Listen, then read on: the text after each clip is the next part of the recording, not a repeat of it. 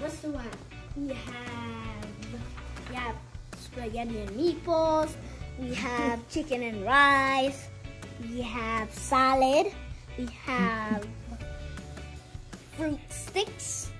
And then it tastes so good. You guys are going to be so ready to say, what? Good night, everybody. Christiana held the entire family at ransom. I said that we have to have a family dinner tonight. Christiana is launching a restaurant tonight. She told us we all have to get dressed up. We can't wear no regular clothes. We gotta wear regular clothes that stink. Oh Lord, we can't wear clothes that stink. We gotta wear fancy clothes, right? Yes. Alright. The restaurant is about being nice and dressed up and just feel nice. So for sure.